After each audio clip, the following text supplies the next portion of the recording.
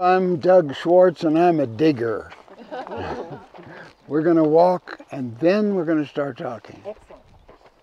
Careful the mole holes here.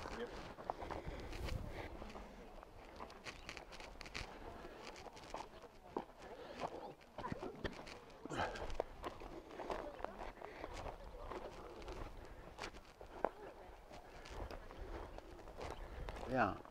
Questions? Yes. Pretty quick one. No, they don't have to be quick. I'm an archaeologist. What is 100 years for me? In 1932, a group from the east, I think they were from Connecticut, came out here for a vacation. They looked around. This is great. We could set up a dairy here. So that what their thought was, you know, this is an arroyo. There's water coming down here from the mountains. They bought 500 acres.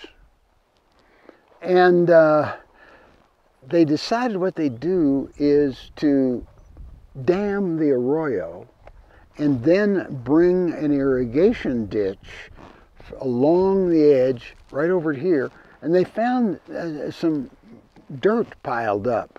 What they found was a room block over here.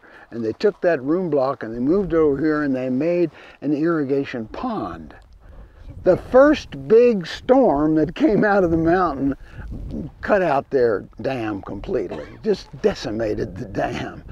A board member of what was then the School of American Research, which is now the School for Advanced Research, who was a lawyer, Parker Wilson, he said, wait a minute, I'm handling this bankruptcy, and why don't you, as a public gift, give 20 acres, that is this old archaeological site, which was discovered by Adolf Bandelier, not excavated, but just discovered, and then they can preserve that. As a result of a bankruptcy and a flood, this was retained by the school till after we excavated it, and then we gave it to the Archaeological Conservancy. We started up here at that top. We didn't know what was down here, and took the top 6 inches off and found those walls, and then dug down between the walls till we got to the floor. And the floors were just so clear, they were so hard, and we had fire pits in them and so forth. Okay, we've got that all. What do we do next? Well, I wonder what's down there. So we dug a pit in the floor, and that square pit was our excavation to look down. And pretty soon, we went all the way down and found that earlier occupation. That was a very important issue for us. What were their agricultural practices? And we thought we were going to be able to do that. And I had one team which was dedicated just to looking for those things. About 2 weeks into our work here, there was one of our great summer thunderstorms, huge thunderstorm. That water came out of the mountains and into the arroyo, and it roared down there like it was the Mississippi.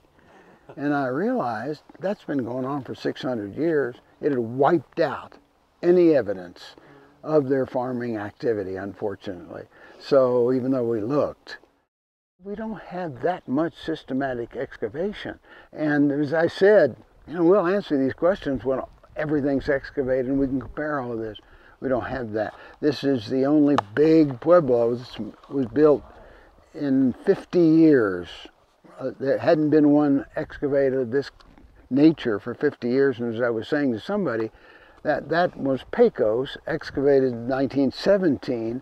And 50 years later, when we excavated this tremendous increase in archaeological technology and ability to understand things.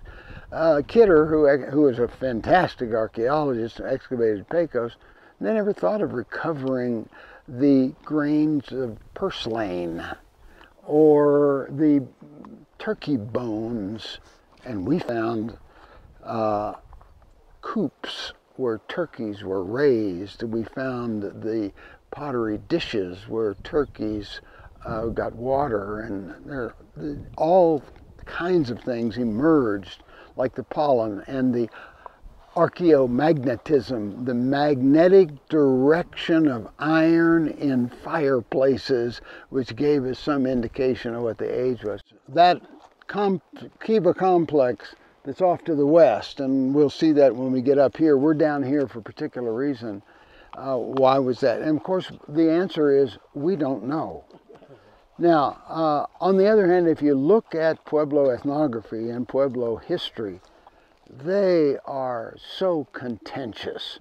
They're always fighting with one another. There's always somebody on the inside and somebody on the outside. And I think it's a reasonable guess that those were people on the outside. Okay, we want to come and live with you. We know it's safer, but we know we're in the wrong clan. We know that our ancestors came from too far to the east, and so we won't be right next to you, but we'd like to be close. We don't know, and it's really an interesting question. You see this hill right behind us? That has a 2-story adobe wall in it. And I'm going to show you a place further on. When we finished, what we did is we took plastic and we put it at the base of each of those the floors, which are beautiful, hard clay floors. Then we covered it with dirt.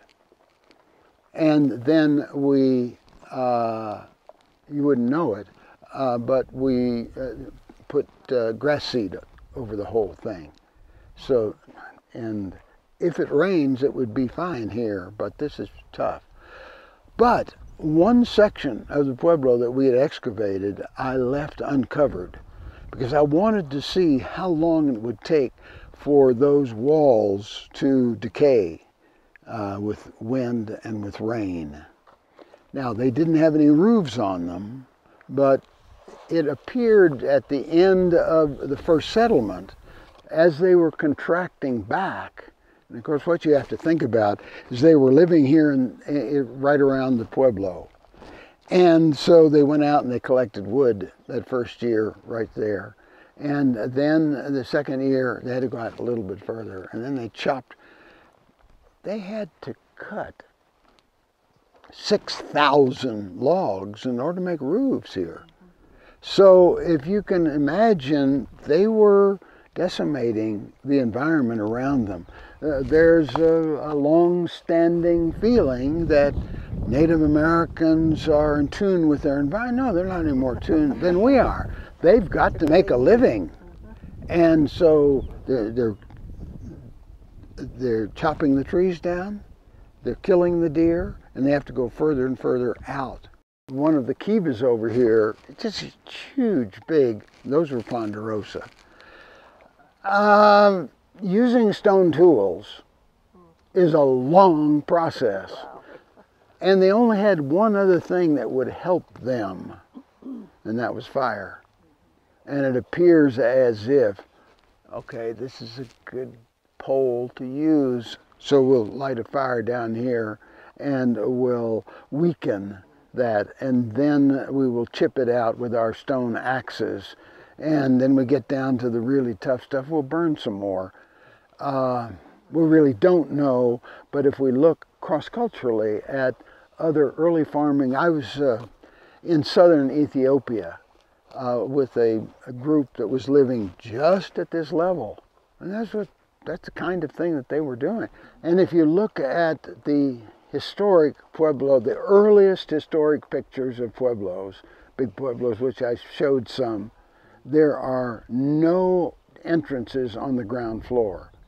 If you look later in time and you go to Pueblos now, there are entrances on the ground floor. They wanted it to be inconvenient for anybody who might attack them. So the idea is, it's inconvenient, but you take a ladder, you put it up there, you go up the ladder, then you pull the ladder up. So what's happening is you are restricting access because you have outer walls. You're restricting access because you have a gate, But if they get through that, you're restricting access by pulling up the ladder. They're doing everything to make each step harder and harder to get in. But it'll be more clear when we get up top, and I'll point out the whole orientation of the Pueblo. So let's go. Their place, that first hamlet leader said, let's move and let's find a place that maybe we can protect, and maybe we can see if anybody's coming. Look at this view around here. It is spectacular. That circular structure, which I call the community structure, is right over there. You can see a little post with a sign there. That's approximately where it is. So you can see it's really off to the side of everything. Now, if you look over this way, that mound right at the edge of the arroyo, that's where we found that masonry, those masonry rooms. And that is the beginning of the site, right there. They built that 1300 right above the spring, and then very rapidly it looks like they filled in these other 3 room blocks. This was the first compound. As I said, this provided the template for the rest of the Pueblo. On the other hand, it didn't, because it simply duplicated an old hamlet. And all the rest of these are just added on. In terms of excavation, it's the earliest that's shown with excavation detail. But there haven't been enough of these excavated to know if that's the case. I think from the standpoint of the change in the climate, this happens just coincident with that. And it's very easy to imagine with the climate changing, this was the first, and bam, there were copycats all over. They said, this is a great idea. So here's the first plaza.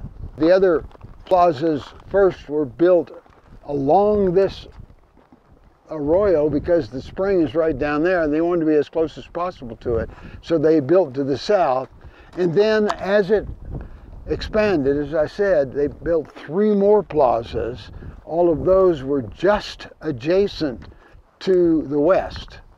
And it's almost better, once you have that, to look at the front page, because by that time we knew where everything was. So you got these 3 plazas to the west with their gates away from the spring. Perhaps you can see that. And then they began building this way. They stayed close to the arroyo. They stayed close to the back wall of an existing compound, but they moved that way, not too far. And then, if you look over in that direction right there, is where the outliers were. We started here and we put a test trench right through the plaza, and it turned out we found the kiva and we found the gate. Then when we worked over here in the smaller plaza, we excavated the whole plaza, and we found all of the, we found burials, we found shrines, we found turkey coops, and there was tremendous insight into what was going on in the Pueblo. This is sort of a protective side. If you were going to try to protect yourself, this is a good way to do it. There's almost constant water down there. Right now, you'd have to go down in there and find little ponds of it, but it's there. This is not where they farmed, however. If they planted down here, the first flood would wash it out. So if you follow the arroyo down, you would see where the arroyo just opens up and is flat. And that's where the 2,000 acres of farmland is. I did a lot of work in the Grand Canyon. That was the first major area I worked. As an eastern city boy coming out there and looking into the canyon, I think, my God, how did people ever live there? About halfway through the first summer, I was working on the south rim. And then I talked to a ranger. I said, where do you work? He said, I work down in the bottom of the Bright Angel. Oh, I said, you're up here on vacation? He said, no, I came up last night. You're coming up for vacation? He said, no, I'm going back down today. I said, why'd you come up? He said, there was a dance. So, I mean, it's a different perspective. Yeah. And so they would have thought nothing of doing that. We're walking through the gate, the first gate, and it couldn't have been positioned more effectively in terms of getting down to the spring, which is right down there. When we left that area, there were 6-foot high standing adobe walls. And we left about 4 rooms open, as I said, to see how long it took them to erode. And I was interested in what it would have been like coming back at the second occupation. And within 15 years, they were essentially gone. What I have given you here on the front, a little bit of that reconstruction that I used during the talk. The next page is the first reconstruction that we made at the end of the first year of excavation. So we had a lot to learn, but still it's a good orientation, but that's not the complete Pueblo. The next page gives you some sense of what the total Pueblo is like, including at the top, the casino.